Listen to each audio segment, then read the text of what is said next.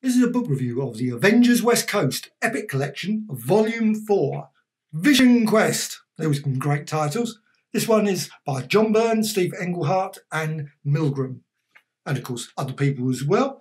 And it's, like I said, Volume 4, 1988 to 1989. And covers the period material West Coast Avengers 38 to 46, Annual number 3, Avengers West Coast 47 to 52, Annual number 4, and material from Avengers Spotlight 23. And the book contains about 490 odd pages, obviously predominantly all the way through colour. And what has it got? It's also got a reasonable selection of bonus material at the back. So just going to quickly run through the book, obviously from Marvel Comics. And well, before I go any further, just quickly show the good. I always love to quickly show this section. I love the list now. It's getting longer and longer, which is great, of course. But I think they just have to write smaller and smaller each time. And of course, there's all the various people involved in the project in this book. So run through the book now. This is a book of two halves.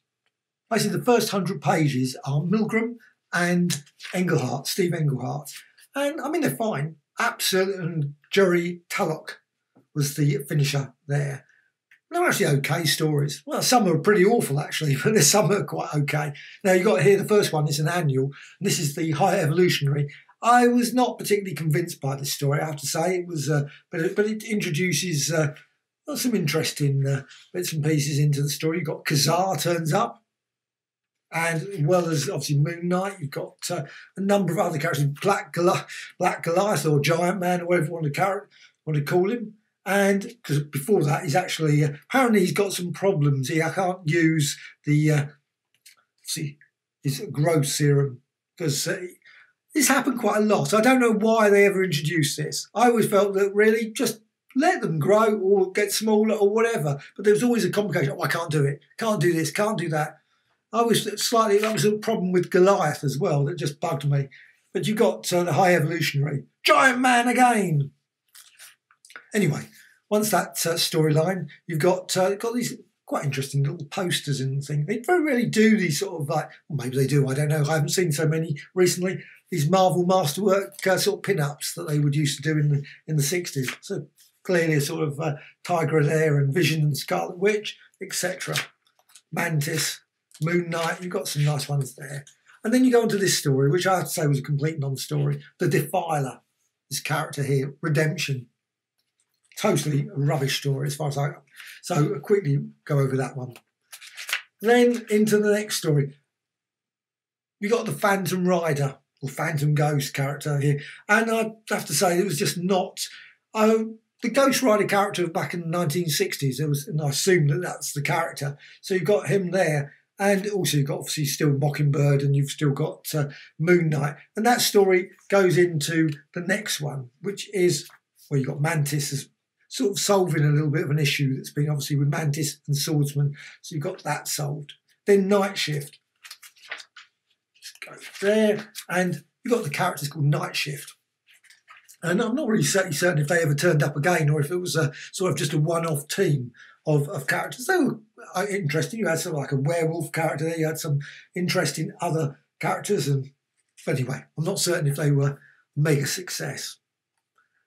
Then on to the next story. And once they finish those characters off, you go on to West Coast Avengers. And this is issue 41, When Ghosts Can Die. Even Gods Must Fear. What a title. Anyway, you got... Now, when I first saw this, I thought, oh, great. I love Sif as a character. One of my favourite characters, Sif. I thought, oh, she's going to turn up in this and it's going to be good. However, not really. That's it. Sort of sets my heart. I think, oh, yes, great. Then straight on to story. Doesn't have Sif at all in the rest of the story. You've still got you've got this set, the various people's set, and you've got the Ghost Rider or Phantom Rider or whatever. And the story was sort of obviously resolved a few issues that obviously have been in obviously development over a period of time. So they were rounded up. But then finally, for me, like I said, that was the thing about this book, definitely split into two. You got the next one. One of our androids is missing. Now, this is when John Byrne took over. And as far as I'm concerned, this is really, really excellent art from John Byrne. Love John Byrne's work. Though up and down occasionally. Sometimes I love him. Sometimes I think, not so keen on. Depends on the inking. And the inking here, just here, Michael Macklin. I really, really, really like that. That was really good. And you've got a lovely development here with Tigra. Some sort of, she's got this very surreal at times. You've got her obviously having some dreams, and then it sort of becomes, and there's one bit where she's suddenly, it's really quite odd. And also the story, there's Vision Quest. You've got this Vision Quest, obviously the title is called Vision Quest. So you've got the storyline with, to rescue the Vision. You've got the characters. Now at least the team sort of settled down for a bit.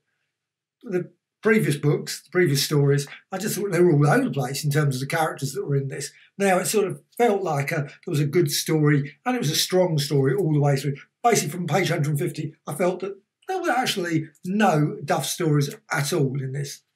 So lovely bit of Hawkeye there, I love that. Now you've got Vision. Vision has some problems in this, and there's a lot of storyline with, of course, with the there's a Golden Age characters. And now I'm not going to say any spoiling, of course, anyone, and it does actually say on the back about the Golden Age legend blazes his way back from the grave. So you can probably guess which character that is without actually going any further. So and of course the Vision has always been connected with that Golden Age character. So it was quite nice that they resolved that. They sort of explained some of the things that were, quite often what happens in these books, I think, is that various writers say blah, blah, blah, blah. And then, of course, the writers come along later and they think, well, actually, that contradicts something that was said there. So they have to then tweak it and then rearrange things, and you end up with a sort of another sort of conclusion to that storyline, which was quite nicely done, actually. There's also a story here with Scarlet Witch and her children that was quite interesting as well. She gets quite angry with quite a few of the characters. There's a lot of anger in this. And Thomas and William. She's obviously got her kids there. And now there's also an issue, of course, with Vision and Scarlet Witch and with Wonder Man, because obviously Wonder Man's got the imprint of the brain, obviously, of Vision was Wonder Man, obviously Simon Williams. And it's got some nice little flashbacks in this as well to the various characters, obviously the good old days of Zemu and in his old costume there. Really, really good. Now you've got that storyline, and you've got Vision actually there's quite like a near enough a lovely solo story. It was really just sort of tucked in, but it's actually got the fun bits. The Avengers Spotlight, the Vision Goes Hollywood, which gives a slightly wrong impression, I think, of the story, but it's still quite a fun, it's just a good story. Now you can see the Vision's got slightly different from the Vision that I'm certainly more familiar with, obviously the green Vision. We've also got this set of new other characters that came into this. Now, the Great Lakes Avengers Assemble. What a mouthful that is. So you've got the Great Lakes Avengers. And there's one point where he turns around and says, shouldn't that have been called the Midwest? So, but I don't know if there's like the British Avengers, and they should have like the Korean Avengers, the African Avengers. They could have just gone for the whole, everyone becomes, just got some great characters. Mr. I or something, he's an immortal character. Now, I have to say, I haven't followed any more stories. I assume that they've had more comics than that, but I haven't read any. The artwork is superb, and there's some really good storyline with old Mockingbird. I love Mockingbird character. Got the early stories of Mockingbird when she was with Kazar. Love those stories. And also the Mockingbird stories, obviously, with Hawkeye. And then, of course, there's also, in the 90s, there was, obviously, sadly, the story where Mockingbird is... But I did enjoy the Mockingbird character also on the S.H.I.E.L.D. TV series. Now, you've got Wasp there. You've got, obviously, there's quite a bit of storyline with Scarlet Witch in this. And also, you've got this US agent as well who turns up. He's sort of like Captain America, and he's... see if I can see a picture of him, but he's a bit of he's been foisted onto the team by the government, so it's a bit makes him slightly unhappy. But I think they sort of, there's certain parts of it they maybe slightly warm to him. I don't know. Maybe later on they get rid of him. I have no idea what happens to the US agent at the point. You've also got a little bit of storyline of some time elements and background that's going along. She-Hulk's in the story as well. I love She-Hulk. She-Hulk's a great character. So you've got Captain America and She-Hulk as they go and investigate the characters in the story with the Vision. And that's quite good. And this sort of development, what happens, they all get.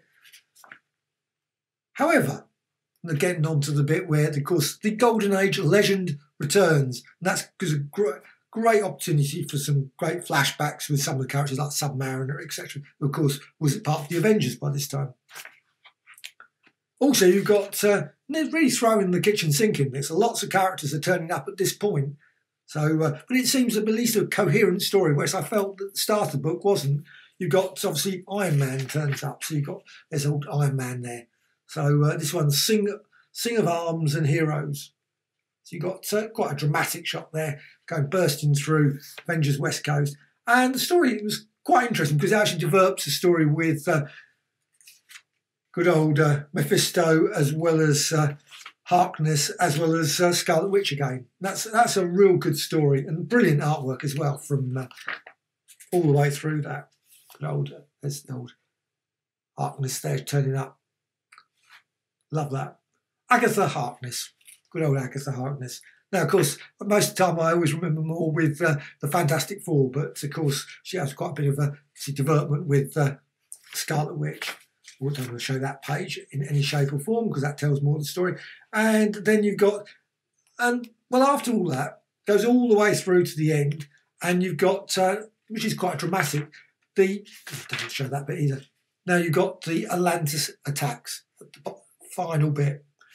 I have to say that story didn't really do, even though, of course, the artwork is absolutely superb.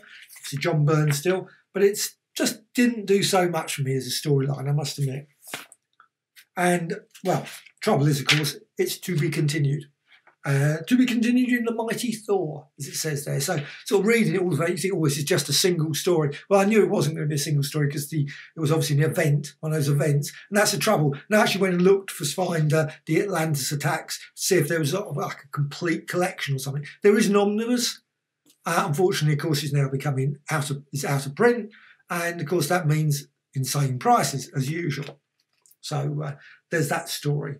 And then finish off, I actually had some nice little extras at the end. And I suppose they're not really extras, but there was this, well, I suppose it was, this bit that sort of going through all the various hunks of the Avengers, various hunkiness of these characters. So you've got whether, gives him a 7, gives him 10 for Hercules, etc. Captain America, obviously Quicksilver.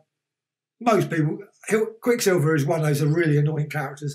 I actually really liked Quicksilver in the very early days, but it's after a while you just think, no, he's just an annoying character.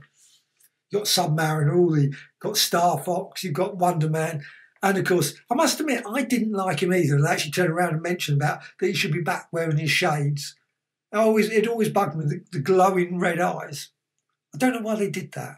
I think it should have been better just maybe giving him a sort of visor like, there you've got there a picture of him there talking, discussing it. Maybe like Cyclops or something. No, wouldn't be very good. Imagine sort of dealing with, I remember there was a brilliant one with, where they were doing poker. And I remember one where the Thing would turn around and say to characters, I don't like Wonder Man wearing these shades. And he then takes it off and yeah, maybe it's a good idea you keep them on because I can't blame him. It would be a bit sort of... Anyway, you've got the story of the US agent. You've got an interesting little story. There's actually some nice... Now, I must admit, I didn't know anything about this character. I don't know what happened to him later on. But after reading this, and this is volume 4 of the Epic West Coast, I think I will be getting volume 5. I don't know if the stories are any good. It's one of those things that... but I haven't bought any of the West Coast before. West Coast Avengers, completely, I've always just grown up on the Avengers as few things, so that's why I don't even know about the Great Lakes. Were there some stories about them? I suppose there must have been, but I have to check that out. But it's got some nice little stories here, and this one's quite nice as well. They've actually got another little one here. This is Firebird, another character I must admit had no knowledge of whatsoever, so Firebird. And then on to the last one, which is a sort of... Saga of the Serpent Crown, Chapter 12. Obviously put everything in this. You've got a bit of storyline, obviously, of the Squadron Supreme and all that sort of stuff. Now, what you've got on the back, you've got Marvel Age. You've got some bonus material. You've got some lovely, on these sort of pages there, profile art. And then you finishes off with the Vision Quest. There, apparently there was a separate book called Vision Quest, and then of course another listing of all these books. And I love looking at these. It's always quite good. I'm always looking at this like Silver Surfer. They got Volume 1 and Volume 3. I always keep thinking, one day Volume 2 will be popped into there. And of course, Sergeant Fury, it's still only one there. Would love to see a Volume 2. Venom seems to be only one at the moment still for that. And you've got 1, 2, 3, 4, 5, 6, 7 for the X-Men. Obviously, hopefully looking forward to a Volume 8 at some point. Looking forward to the Incredible Hulk. That's the next one that's coming. The Who Will Judge the Hulk, Volume 5. Thoroughly enjoyed Going Grey, Volume 14. There's quite a gap in between those. So what a brilliant collection this is. So I'm just going to read the back. It's got like The Night Shift. Mockingbird is haunted by a terrible spectre of the Phantom Rider. I'm certain that was the Ghost Rider. Maybe I'm confusing the characters, but to me, he was the Ghost Rider. Obviously, they had to change his name because maybe it's too confusing with the Ghost Rider that we're more familiar with. There's also the transformation of the Vision, and the Vision's wife, obviously Scarlet Witch, descends into darkness, and you can see that at the back there where she's obviously just going to zap. Obviously, for some weird reason, She-Hulk is going off that direction. Not so white pointing that way, but anyway, slightly confusing, that bit of artwork there. US Agent muscles his way into the roster, and the Great Lake Avengers assemble. That's one I must check out and see if there's some more Great Lake stories. Maybe there'll be a Great Lakes epic collection, who knows, or complete. Anyway, so that's Avengers West Coast epic collection, Vision Quest. Totally recommended after the initial first 150 pages, which I was not so particularly enamoured by.